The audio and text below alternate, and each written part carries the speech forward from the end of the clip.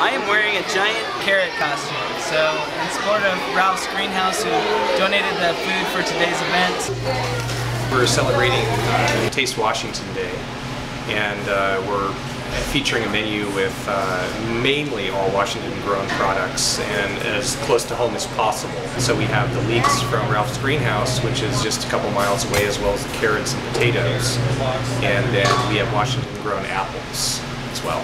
Well, for me personally, it's all about agriculture and supporting those farms that are producing food here locally, and then also looking for the kids' sake of healthy, nutritious food grown here locally.